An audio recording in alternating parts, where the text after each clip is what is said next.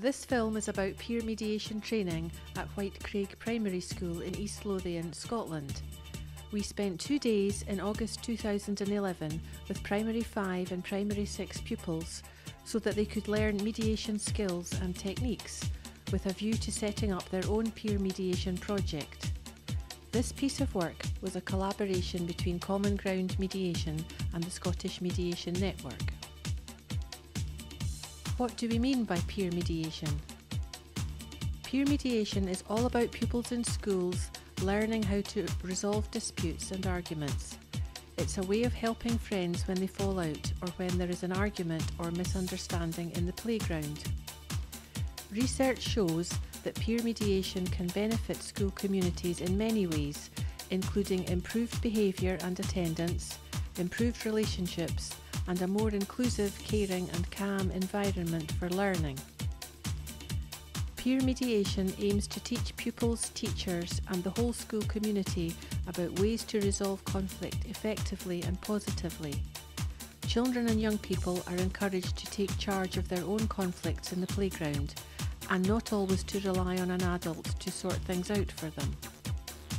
Peer mediation fits in well with the Scottish Curriculum for Excellence, which aims to ensure that all children and young people in Scotland develop the knowledge, skills and attributes they will need if they are to flourish in life, learning and work, now and in the future.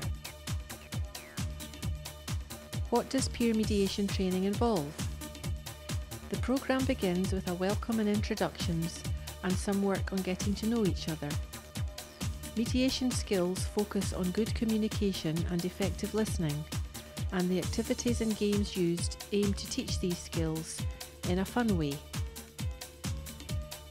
The importance of good listening is emphasised and runs as a constant thread throughout the 2 days, and we also look at the importance of body language and non-verbal communication and how mediators show that they are listening. In between the games and fun activities, the pupils learn about the 5 stages of the mediation process and have plenty of opportunity to try these out and practice. Pupils work in groups of 4 with 2 co-mediators working together to help 2 disputants role play and talk about their problems and how they would like to resolve them. By the end of the peer mediation training, many pupils decide that they would like to be peer mediators in their school. Others may decide that it's not something they want to do, but there are still lots of jobs and practical steps towards setting up a peer mediation project that they can help with. For example, making posters about peer mediation or making a presentation at assembly to tell the younger pupils about mediation.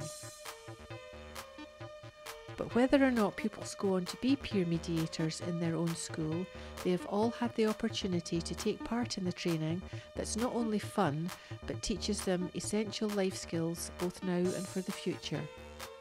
Pupils' evaluation of the 2 days is overwhelmingly positive. Further information about peer mediation training for schools in Scotland is available from the Scottish Mediation Network and Common Ground Mediation.